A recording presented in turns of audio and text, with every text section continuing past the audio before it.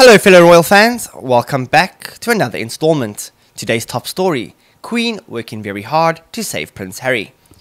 Queen Elizabeth is becoming increasingly worried for her grandson Prince Harry and has issued a special invitation to him and Meghan Markle to join her at Balmoral residence. Zoe Burrell and royal commentator Angela Mollard discussed the real move for unity on Royals podcast, where it was revealed there is a hidden motivation behind the Queen's olive branch.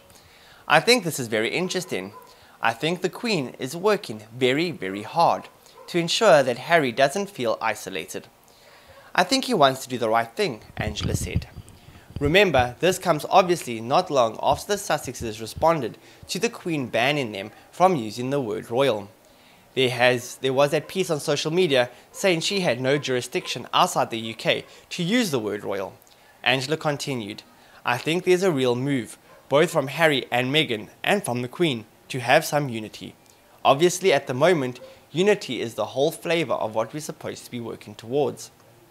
The fact that they're actually going to go to Balmoral, I think will be very interesting.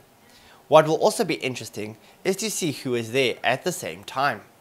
The royal commentator added, I think William and Kate will be there with the kids. The question is whether they will overlap. The Queen is there for several months, so it's perfectly possible that everyone can go visit her at different times. You would hope that Charles and Camilla would be there too.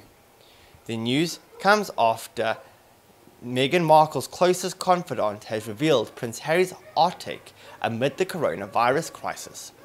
The inside source told Daily Mail that Canada-based Harry feels helpless knowing his grandmother Queen Elizabeth and father Prince Charles are considered high risk due to their ages. The Queen has relocated to Windsor Castle, where she will be in self-isolation until after Easter in mid-April, while Prince Charles remains at Clarence House, the home he shares with his wife Camilla. Meghan's friends said with Harry, Meghan and Archie holed up in Canada, he feels a bit helpless and isolated out in the middle of nowhere, but is grateful that they are all together as a family. Back home in the UK, Harry's brother Prince William is preparing to act as regent for his grandmother.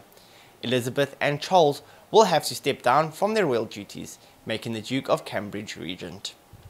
Wow, crazy times, guys, crazy 2020. Thank you so much for watching and for all your support. Don't forget to like, comment and subscribe. See you next time. Goodbye for now.